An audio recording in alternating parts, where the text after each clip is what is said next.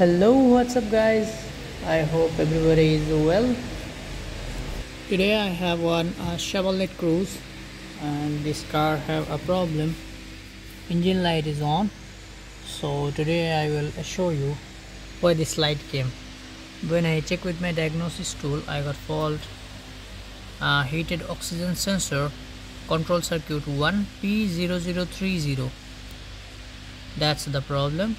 Today I will show you what is the location and what is the problem actually. This heater sensor 1 P0030.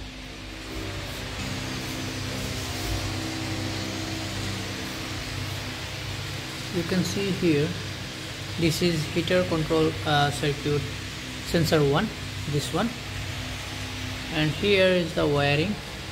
See, that's the problem here, touch between two wire. See, that's why this fault came circuit, and here is the problem. So I fix it properly, then I will show you.